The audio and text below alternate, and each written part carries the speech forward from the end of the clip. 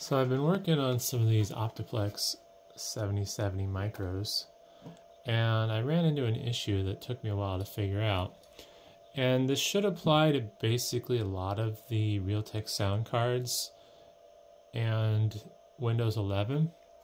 So what's going on is right now I have the headphone jack plugged in, and it's actually playing the audio off of that speaker there. If I unplug this, audio is now coming out of the PC, and if I plug it back in, it's still coming out of the PC. It doesn't switch over. And the fix to this problem is actually pretty simple once you know how to do it. So what you do, I'm just going to pause this, is you need to open up Device Manager. So if you go to your Windows search menu, type in DEV, Device Manager should be the first option. And you need to look for sound, video, and game controllers. You'll expand that. You'll look for Realtek Audio. You'll right-click on it and then select Update Driver. And from there, you'll select Browse My Computer for drivers. And then you'll go down here and say, click on the Let Me Pick from a list of available drivers on my computer. And you'll see two options. And odds are you're running the Realtek Audio option right now. And what you need to do is select the high definition audio device driver and click Next.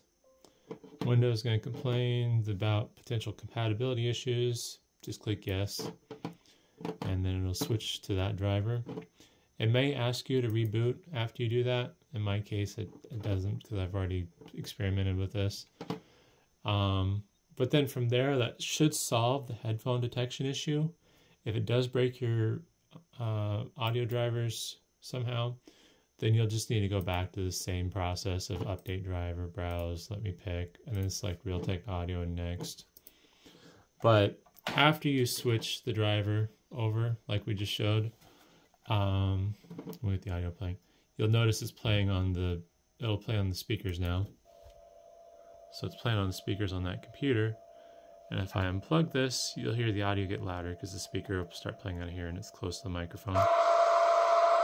And if I plug it back in, it'll go back to the one all over there.